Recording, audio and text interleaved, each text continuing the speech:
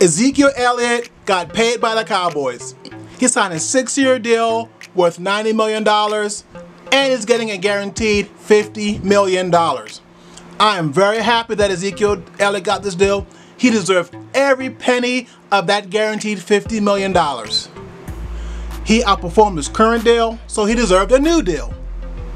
I'm glad that Jerry Jones came to his senses and gave Ezekiel Elliott that money. As we know, Ezekiel Elliott is the MVP of the Dallas Cowboys. He is the linchpin. He is the catalyst for that offense. Without Ezekiel Elliott, the Cowboys would not have made the playoffs. I would be surprised if they were to reach a 500 record without Zeke. He is very dynamic. He is electrifying. He is the straw that stirs the drink for that offense.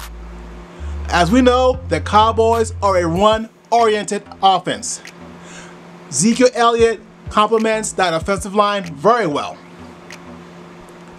I don't see Dak being able to carry the Cowboys offense without Zeke.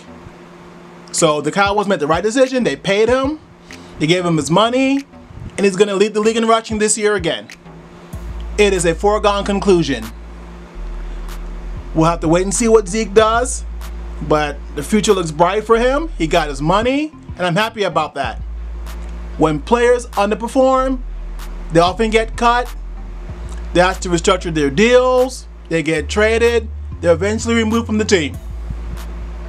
So when a player outperforms his current deal, he should be paid. He should be paid.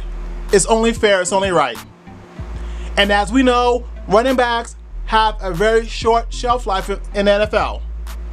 This would be Zeke's only opportunity to get a big payday.